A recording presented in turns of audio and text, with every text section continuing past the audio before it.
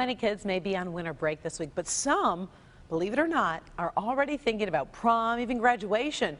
Local 4's Jamie Edmonds stopped by a special graduation and prom marketplace today where parents and kids are getting ready.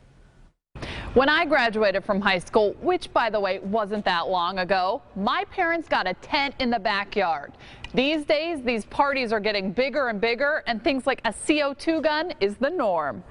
Our special effects start from CO2 jets to CO2 handguns all the way up to close proximity pyrotechnics. CO2 guns, light machines. These are not your grandma's graduation parties. All these kids, every year you have to up it more and more and more.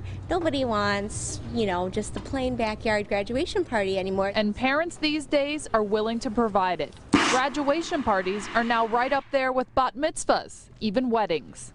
Bill Lonsky is the organizer of the Metro Detroit Graduation and Prom Marketplace. Everything you can imagine under one roof. But isn't it too early to start planning? I mean, it's February 17th. With literally thousands of graduates looking for needs for their graduation party, they tend to fill up rather quickly. More than 50 vendors will fill the Royal Oak Farmers Market tonight. There will be everything here from party rentals, chairs, tables, tents, and inflatables and games, to food. You can do catering, we do barbecues, to entertainment.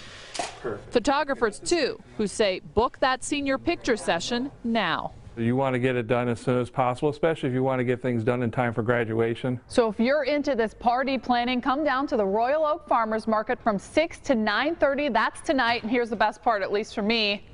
Food, samples. What am I eating? Chicken piccata. Chicken piccata. Let's try it. Yes, I'm into this. In Royal Oak, Jamie Edmonds, Local 4.